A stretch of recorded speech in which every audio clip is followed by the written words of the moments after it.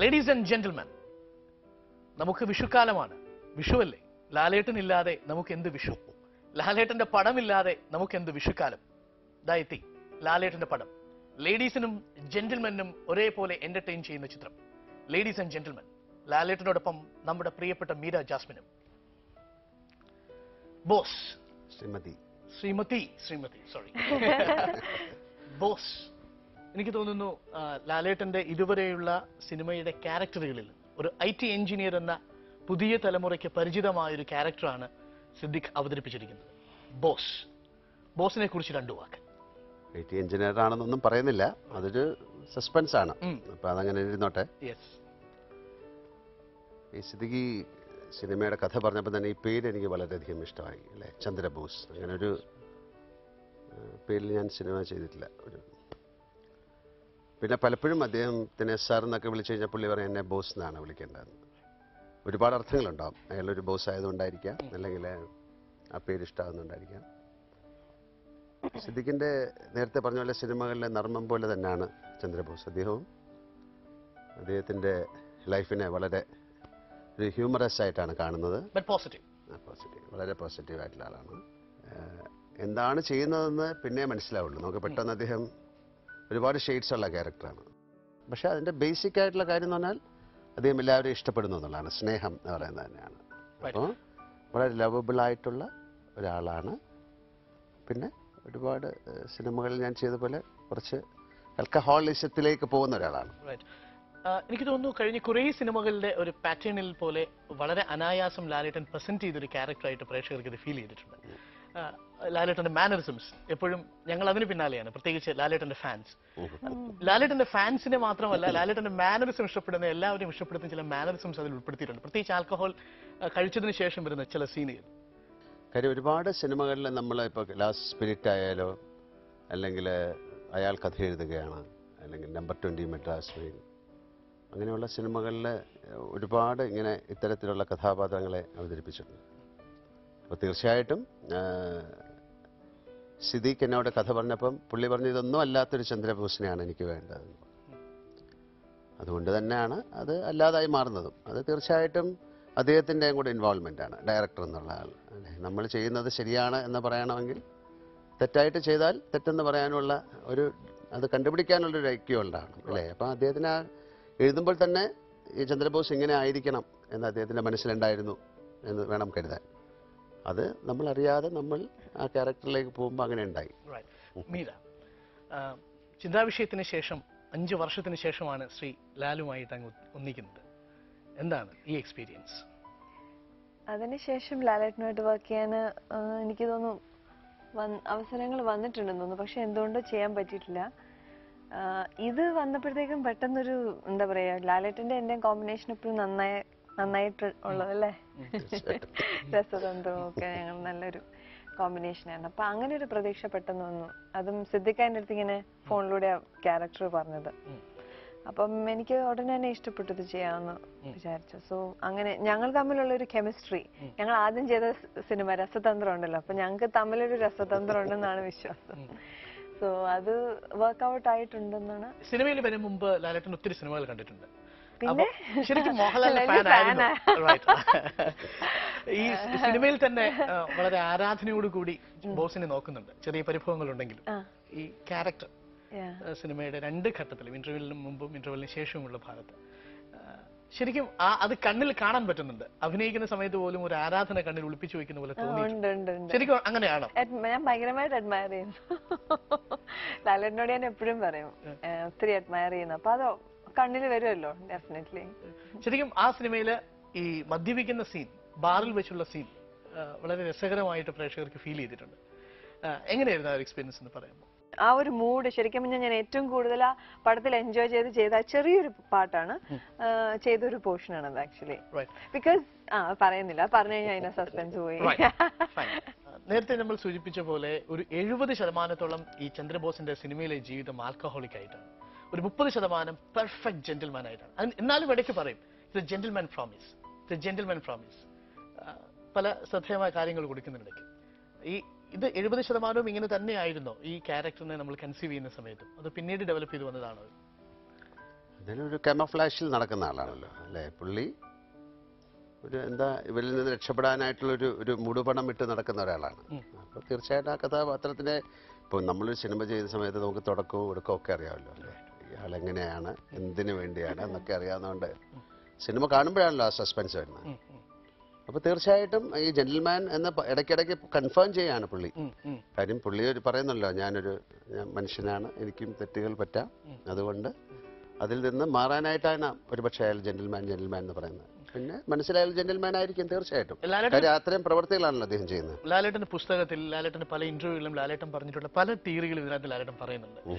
വളരെ പോസിറ്റീവ് ആയിരിക്കണം, ലൈഫിനെ എപ്പോഴും എൻജോയ് ചെയ്യണം, ഇന്നലെകൾ കുഴിച്ചുമൂടാനുള്ളതാണ്, അവ കൊണ്ടുപോകാൻ പാടില്ല. ഈ സിനിമയിലും ത്രൂ ഔട്ട് അത് പറയുന്നുണ്ട്. അതിനകത്ത് ലാലേട്ടന് എന്തെങ്കിലും കോൺട്രിബ്യൂഷൻ ഉണ്ടോ എന്ന് ഞങ്ങൾ സംശയിച്ചു പോയി.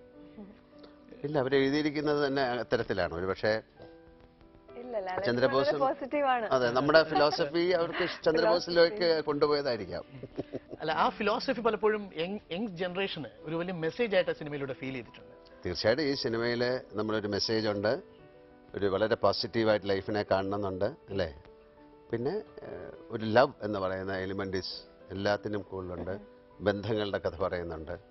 എല്ലാവരെയും പോസിറ്റീവായിട്ടും എല്ലാവരെയും കറക്റ്റ് കാര്യങ്ങളിലേക്കും കൊണ്ടുപോകുന്നതാണ് ചന്ദ്രബോസ് ചെയ്യുന്നത്. ചന്ദ്രബോസിന് ഒരുപാട് ബിസിനസ് തിരക്കുകളുണ്ട്. ഭാര്യയെ തീരെ ഗൗനിക്കാറില്ല എന്നാണ് പരാതി. ഭാര്യയുടെ കൊച്ചു കൊച്ചു ഇഷ്ടങ്ങളെ സില്ലിയായിട്ട് കണക്കാക്കുന്ന ഒരു ഭർത്താവാണ് ചന്ദ്രബോസ്. പലപ്പോഴും പരാതിയും പറയുന്നുണ്ട് അച്ചു എന്ന കഥാപാത്രം.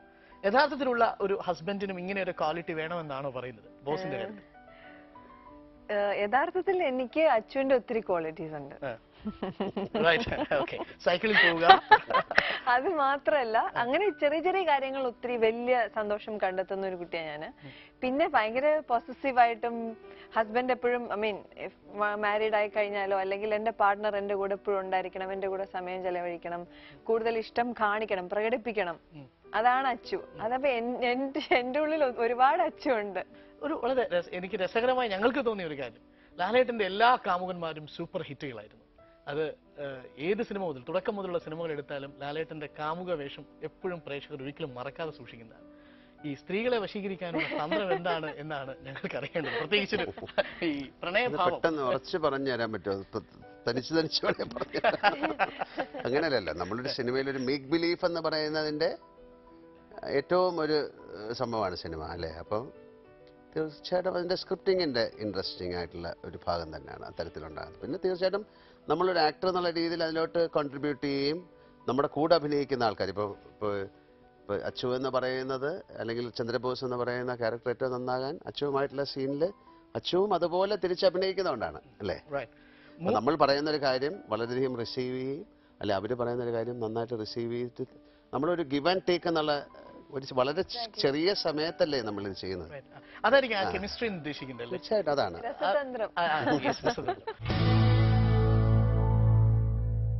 മൂന്ന് പെൺകുട്ടികൾക്കും അങ്ങേ ഇഷ്ടമാണ് സിനിമയിൽ.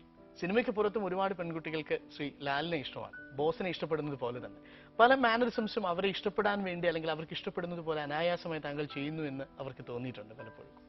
ഞങ്ങൾ വായിച്ചൊരു മാഗസിൻ കുറെ വർഷങ്ങൾക്ക് മുമ്പാണ് പറഞ്ഞത് കേരളത്തിലെ സ്ത്രീകൾ ഏറ്റവും കൂടുതൽ കാമുകനായി സങ്കല്പിക്കുന്നത് ശ്രീ ലാലിനെയാണ് എന്ന് പറഞ്ഞു കേട്ടിട്ടുണ്ട്. അതായിരുന്നു ചോദ്യം. അല്ല, ഇപ്പൊ ചിലപ്പോൾ മാറിയിട്ടുണ്ടാവും, ഒരുപാട് വർഷങ്ങൾക്ക് മുമ്പല്ലേ വായിച്ചത്. പക്ഷെ എന്നാലും ഇപ്പോഴും ഈ സിനിമ ഇറങ്ങുമ്പോൾ വീണ്ടും അത് ഉറപ്പിക്കുന്ന പോലെ തോന്നുന്നു. മൂന്ന് സ്ത്രീകളാണ് ബോസിന് പിന്നാലെ പോകുന്നത്. നമ്മൾ തീർച്ചയായിട്ടും ബോസ് എന്ന് പറയുന്ന ആൾക്ക് നല്ല ക്വാളിറ്റീസ് ഒന്നും ഇല്ല, എപ്പോഴും മദ്യപിക്കുകയും വഴക്കുണ്ടാക്കുകയും ഒക്കെ ചെയ്യുന്നതാണ്. പക്ഷെ എപ്പോഴും അവർക്ക് നമ്മൾ അറിയാത്ത ഒരു പെർസ്പെക്റ്റീവിൽ അവര് ബോസിനെ കാണുന്നു എന്നുള്ളതാണ് സിനിമയിൽ. അത് അവരുടെ ആംഗിളിൽ നിന്ന് മാത്രമേ ചിന്തിക്കാവുള്ളൂ. സ്ത്രീക്ക് അതിന്റെ കൂടുതൽ അതിന് മറുപടി പറയാൻ പറ്റും. എന്തായിരിക്കും മീര അതിനുള്ള കാരണം? ഞാൻ ബോസിനെ ഭയങ്കരമായിട്ട് ഇഷ്ടപ്പെടുന്നു, പ്രണയിക്കുന്നുണ്ട്. ബോസിന്റെ ശൈലി, ബോസ് ഒരു ആൽക്കഹോളിക് ആണെന്ന് അറിഞ്ഞിട്ട് പോലും, അതായത് അച്ചു എന്നുള്ള രീതിയിലല്ല, അച്ചുവിന്റെ പെർസ്പെക്റ്റീവിലല്ല, ഞാൻ അല്ലാതെ മാറി നിന്ന് നോക്കുമ്പോ ബോസ് വളരെ പോസിറ്റീവ് എനർജി ഉള്ള ഒരാളാണ്. അതെ അതെ, കെയറിംഗ് ഉള്ള ഒരാളാണ്. അതുകൊണ്ട് മാത്രമാണ് positive energy and like he's very vibrant and may be ഇങ്ങനൊരു ഘടകമായിരിക്കാം ഈ ലവ് എലമെന്റ് ഉള്ളിൽ ഇങ്ങനെ മരിച്ചു പ്രേമിക്കുന്നതാണ്. ഇല്ല, എനിക്കാണെങ്കിലും ഒരു വ്യക്തി ആൽക്കഹോളിക് ആണെങ്കിലും അദ്ദേഹത്തിന് മറ്റു പല ആൽക്കഹോളിക് ആണെന്ന് പറഞ്ഞിട്ട് ഒരു വ്യക്തിനെ ഇഷ്ടപ്പെടാണ്ടിരിക്കാൻ പറ്റുമോ? അദ്ദേഹത്തിന് മറ്റു പല ക്വാളിറ്റീസ് കാണുമല്ലോ, അതൊക്കെ ബോസിനുണ്ട്. കഴിക്കുന്നെങ്കിൽ അത് ലാലേട്ടൻ കഴിക്കുന്ന പോലെ കഴിക്കണമെന്നൊരു ചൊല്ല് നാട്ടിൻപുറത്ത് അങ്ങനെ തോന്നിയിട്ടുണ്ട് എപ്പോഴും? എനിക്ക് തോന്നിയിട്ടുണ്ട്. ബിക്കോസ് ചോദിച്ചില്ല എന്നോട് പണ്ട് ലാലേട്ടന്റെ ഫാൻ ആയിരുന്നു എന്ന്. എനിക്ക് പലപ്പോഴും തോന്നിയിട്ടുണ്ട് ലാലേട്ടൻ ഒരു കാമുകനായിട്ടൊക്കെ. ഞാനിപ്പോ മേ ബി അതായിരിക്കും, he has got some power. ആ ഒരു character only he can do. I mean, yeah, according to my this thing, I think ലാലേട്ടനെ അതിനെ ജസ്റ്റിഫൈ ചെയ്യാൻ പറ്റുള്ളൂ. ഇങ്ങനെ പലപ്പോഴും പറയാറുണ്ട്. അത് അറിയാണ്ട് പറഞ്ഞു പോകുന്നത് ഞാൻ മാത്രമല്ല, പല സ്ത്രീകളും തെളിയിച്ചിട്ടുള്ളതാണ്. ഞാൻ പറഞ്ഞല്ലോ, പലരും എഴുതിയിട്ട് പോലും. അതൊരു ചാമാണ്. ഇപ്പൊ നമ്മൾ ഒരാള് കുടിയെന്ന് പറയുമ്പോ കുടിയനോട് നമുക്ക് ദേഷ്യം തോന്നാം. ഇവിടെ പക്ഷെ നമുക്ക് അതിനോടൊരു ചാമാണ് തോന്നുന്നത്. ഈ 3 സിനിമകളിലും, പ്രത്യേകിച്ച് റൺ ബേബി റണ്ണിലും അതിന് തൊട്ട് മുമ്പുള്ള സ്പിരിറ്റിലും ഇപ്പോ എത്തിയിരിക്കുന്ന ലേഡീസ് ആൻഡ് ജെന്റിൽമെനിലും മോഹൻലാലിന്റെ ക്യാരക്ടറിന് ഒരു കോമൺ ആയിട്ടുള്ള എലമെന്റ്, അതിനകത്തൊരു ബിറ്റ് ഓഫ് ആൽക്കഹോളിക് എന്ന വളരെ സിമ്പിൾ ആയ ഒരു ക്യാരക്ടർ അതിനകത്ത് ഫീൽ ചെയ്യുന്നുണ്ട്. പ്രേക്ഷകർക്ക് ഇത് ഇഷ്ടപ്പെടുന്നു എന്ന് അറിഞ്ഞുകൊണ്ടാണോ ഇത്തരം ക്യാരക്ടറുകൾ എഗ്രി ചെയ്യുന്നത് എന്ന് ചിലപ്പോൾ ചോദിച്ചേക്കാം ആൾക്കാർ.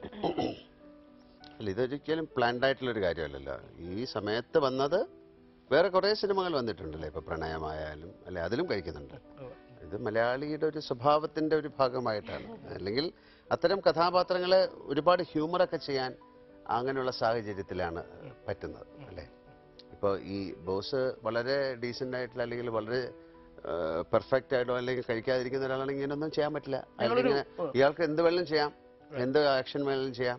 അപ്പോൾ ഒരു വളരെ ഫണ്ണി ആയിട്ടുള്ള സിറ്റുവേഷനിലേക്ക് ആ ക്യാരക്ടറിനെ കൊണ്ടുപോകാം. അതിന് വേണ്ടിയിട്ട് ഉപയോഗിക്കുന്ന ഒരു കാര്യമാണ് ആൽക്കഹോൾ എന്ന് പറയുന്നത്. പക്ഷേ നമ്മൾ എല്ലാ സിനിമയിലും, അവസാനം ഈ സിനിമയിലും അയാൾ ഒരു പക്ഷേ അങ്ങനെയുള്ള ആൾക്കാർ കണ്ട് മനസ്സിലാക്കൂടെ അയാൾ പിന്നെ കഴിക്കില്ല എന്ന് പറയായിരിക്കും. അപ്പോൾ നമ്മൾ എപ്പോഴും നമ്മുടെ ഒരു ഹ്യൂമർ എന്ന് പറയുന്നത് ഇപ്പം നാടകത്തിലായാലും ഒക്കെ ഒരു കള്ളുകൂടിയനെയാണ് അതിൽ ഉപയോഗിക്കുന്നത്. അപ്പോൾ അയാൾക്ക് എന്തും പറയാം, എന്ത് വേലും പ്രവർത്തിക്കണം. ഒരു രഹസ്യം ചോദിച്ചോട്ടെ, ഒരു സാധാരണ പ്രേക്ഷകന്റെ കാഴ്ചപ്പാടിൽ നിന്നുകൊണ്ടുള്ള ഒരു കുഞ്ഞു രഹസ്യമാണ്. ഈ ആൽക്കഹോൾ കണ്ടന്റ് ഉള്ള ഒരു ക്യാരക്ടറിനെ അവതരിപ്പിക്കുന്ന സമയത്ത് എപ്പോഴെങ്കിലും കുറച്ചു നേരം ആൽക്കഹോൾ കഴിച്ചുകൊണ്ട് ഏതെങ്കിലും നടന്മാർ അഭിനയിക്കാൻ സാധ്യതയുണ്ടോ എന്നൊരു ചോദ്യം അവർ ചോദിക്കാറുണ്ട്. ഇത്രയും സമയത്ത് പക്ഷെ അങ്ങനെ നമുക്ക് ചെയ്യാൻ പറ്റില്ല. കാര്യം ഇതൊരു കണ്ടിന്യൂസ് പ്രോസസ് അല്ല.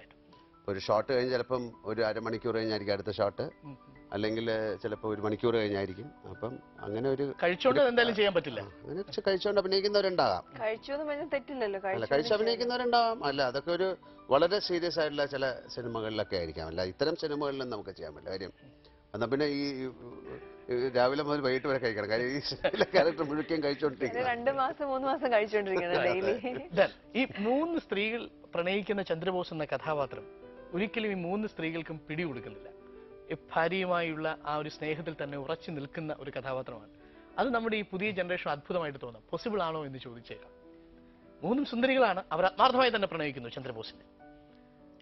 ഡിപ്പെൻസ് അപ്പാണ്. ഞാൻ പറഞ്ഞല്ലോ, ഇതൊരു മേക്ക് ബിലീഫ്. അതാണ് നമ്മളെപ്പോഴും സിനിമയിലെ ഭാര്യയെ സ്നേഹിക്കുന്ന ഭർത്താവിനെയാണ് സ്ത്രീകൾക്ക് ഇഷ്ടപ്പെടുന്നത് അല്ലേ. അതല്ലാതെ ഉള്ള സിനിമകളുണ്ട്, അവർക്ക് ഇഷ്ടപ്പെടാം, അതിൻ്റെ ന്യായങ്ങളുണ്ടാവും.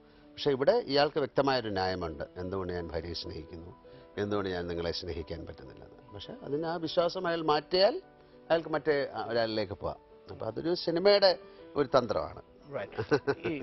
ലാലേട്ടനെ പലപ്പോഴും ബോയിങ് മുതൽ ഇങ്ങോട്ടുള്ള സിനിമകളുണ്ട്. ഒരുപാട് പെൺകുട്ടികൾ പ്രണയിക്കുന്ന, പെൺകുട്ടികളെ പറ്റിച്ച് ജീവിക്കുന്ന. പക്ഷേ ഈ സിനിമയിൽ അച്ചു എന്ന കഥാപാത്രം കിട്ടിയ ഭാഗ്യം, അച്ചുവിനെ ഇത്രയും അധികം സ്നേഹിക്കുന്ന ഒരു ഭർത്താവ് മലയാള സിനിമയിൽ അടുത്ത കാലത്ത് ഉണ്ടായിട്ടില്ല.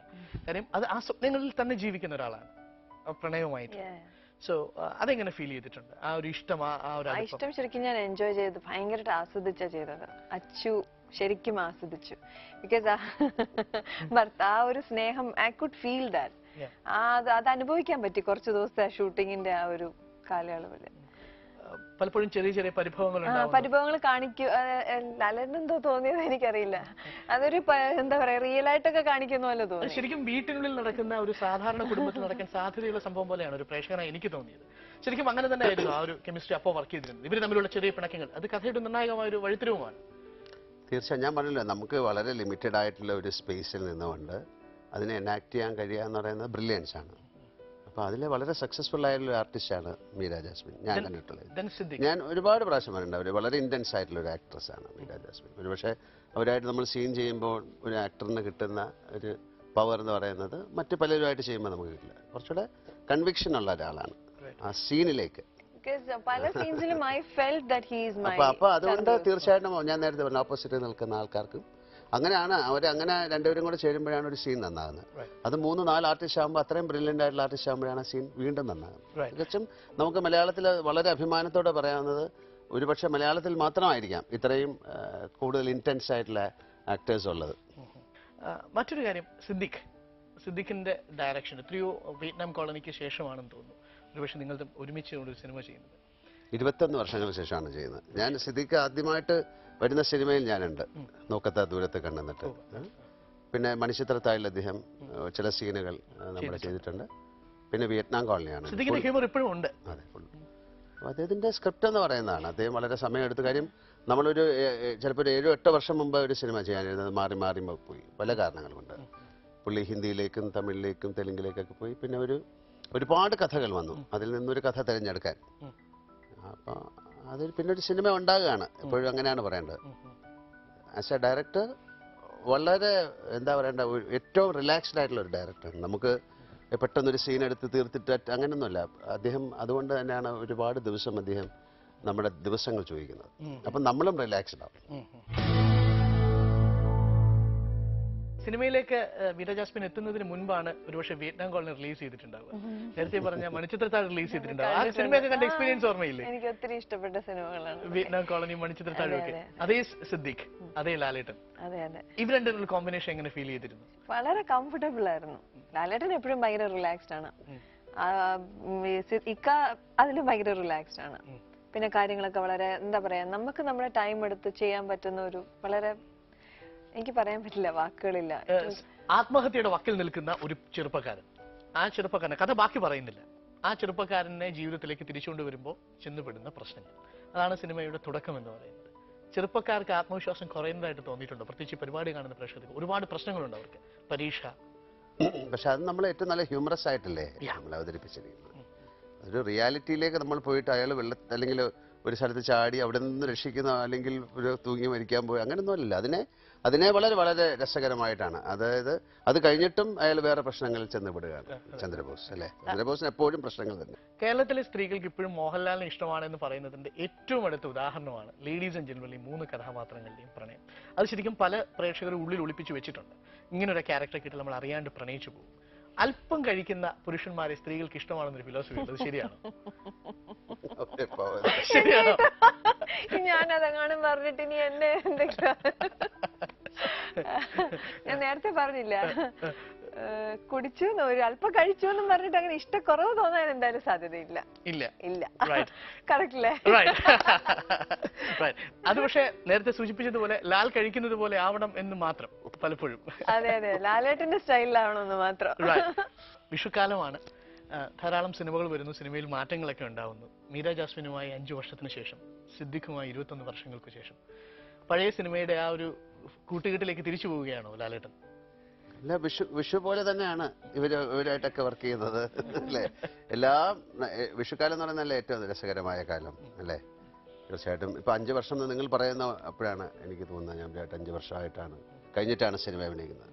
അതുപോലെ തന്നെ സിദ്ദിഖുമായിട്ട് എപ്പോഴും കാണുകയും അല്ലെങ്കിൽ സംസാരിക്കുകയും അല്ലെങ്കിൽ ഇവരുടെ സിനിമകളൊക്കെ കാണുന്നതുകൊണ്ട് വർഷങ്ങൾ പോകുന്നത് നമ്മൾ അറിയുന്നില്ല. ഇപ്പോൾ ഉദാഹരണത്തിന് ഞാൻ പിന്നെ ഈ സിനിമ കഴിഞ്ഞിട്ട് ഇതിന്റെ ലാസ്റ്റ് ഷോട്ട് എടുത്തു കഴിഞ്ഞിട്ട് ഞാൻ സിദ്ദീഖിന്റെ അടുത്ത് പറഞ്ഞത് ഇനി 21 വർഷങ്ങൾക്ക് കഴിഞ്ഞ് കാണാമെന്നാണ്. അതൊരു തമാശ പറയുന്നല്ലേ, പോസിബിൾ ആണെന്ന്. അപ്പൊ അതൊരു തമാശയാണ്, എത്ര വർഷം കഴിഞ്ഞ് സിനിമകൾ ചെയ്യുന്നു എന്നുള്ളത്. അത് എത്രയോ നാളിന് ശേഷം, ഒരുപാട് വർഷങ്ങൾക്ക് ശേഷം ഞാൻ ഡയറക്ടേഴ്സിന്റെ സിനിമകൾ അങ്ങനെ ചെയ്തു. ലാലേട്ടന്റെ എല്ലാ സിനിമകളിലും അത് പറഞ്ഞു തുടങ്ങിയത് യഥാർത്ഥത്തിൽ ഹിന്ദിയിലെ ഒരു ഡയറക്ടറാണ്. ലാലേട്ടന്റെ മാനറിസംസ്, പ്രത്യേകിച്ച് കണ്ണുകൾ ലാലേട്ടന് വളരെ പവർഫുൾ ആണെന്ന് പറയാറുണ്ട്. പല ആക്ടേഴ്സും അത് സൂചിപ്പിച്ചിട്ടുണ്ട്. ഇത്രയും ക്ലോസ് ആയിട്ട് 3 സിനിമകൾ ലാലേട്ടനുമായിട്ട് ചെയ്തു. ലാലേട്ടന്റെ മാനറിസംസിൽ ഏറ്റവും കൂടുതൽ ഇഷ്ടപ്പെട്ടത് എന്താണ് ശരിക്കും? കണ്ണുകൾ കൊണ്ടുള്ള, എന്റെ ദൈവമേ എന്നെ കുഴപ്പിച്ചു. നേരത്തെ സൂചിപ്പിച്ച കെമിസ്ട്രി എന്താണെന്ന് അറിയാൻ ആഗ്രഹം. നിങ്ങൾക്ക് രണ്ടുപേർക്കും മാത്രം പോസിബിൾ ആവുന്ന ഒരു chemistry? കണ്ണുകളാണ്. So of course he's got powerful ice. Powerful. വിഷുക്കാലമാണ്, പ്രേക്ഷകരോട് പറയാൻ. ലേഡീസ് ആൻഡ് ജെന്റിൽമെൻ എല്ലാവർക്കും ഇഷ്ടപ്പെട്ടിട്ടുണ്ട്. ഇനി വിഷുക്കാലത്തിന്റെ ഒരു ആഘോഷത്തിന്റെ ഭാഗമായിട്ട് എല്ലാവരും കൂടി ലേഡീസ് ആൻഡ് ജെന്റിൽമെൻ കാണണം. അടുത്ത നല്ല നല്ല സിനിമകൾ ചെയ്യാൻ ഞങ്ങൾക്ക് അവസരം ഉണ്ടാകട്ടെ അല്ലേ. വിഷുക്കാലം തീർച്ചയായിട്ടും എല്ലാ വിഷുക്കാലത്തും നമ്മൾ വന്ന് നിങ്ങളോട് നല്ല വിഷുവായി മാറട്ടെ എന്ന് പ്രാർത്ഥിക്കാറുണ്ട്. ഈ വർഷം അത് തന്നെ പറയുന്നു. കഴിഞ്ഞതിലും നല്ല കഴിഞ്ഞ വർഷത്തെക്കാളും നല്ല വിഷുക്കാലമായിട്ട് മാറട്ടെ. ഓരോരുത്തർക്കും സന്തോഷവും സമാധാനവും സ്നേഹവും കൂടുതൽ കൂടുതൽ എല്ലാവരുടെ ഭാഗത്തുനിന്നും ഉണ്ടാകട്ടെ. നല്ല സിനിമകളെ വരവേൽക്കുക, നല്ലത് സംഭവിക്കട്ടെ. Thank you. ഈ സിനിമയുടെ പരസ്യവാചകം ഇതാണ്: സ്ത്രീകളെ പ്രണയിക്കുന്നവൻ മാനാണ്, എന്നാൽ സ്ത്രീകളുടെ പ്രണയമാണ് ആ മാനെ ജെന്റിൽമാൻ ആക്കുന്നത്. ഇതിൽ ലാൽ അവതരിപ്പിക്കുന്ന കഥാപാത്രം ഒരു ജെന്റിൽമാൻ ആണ്. ലേഡീസ് കാണാൻ മറക്കരുത് ജെന്റിൽമാൻ. നന്ദി, നമസ്കാരം.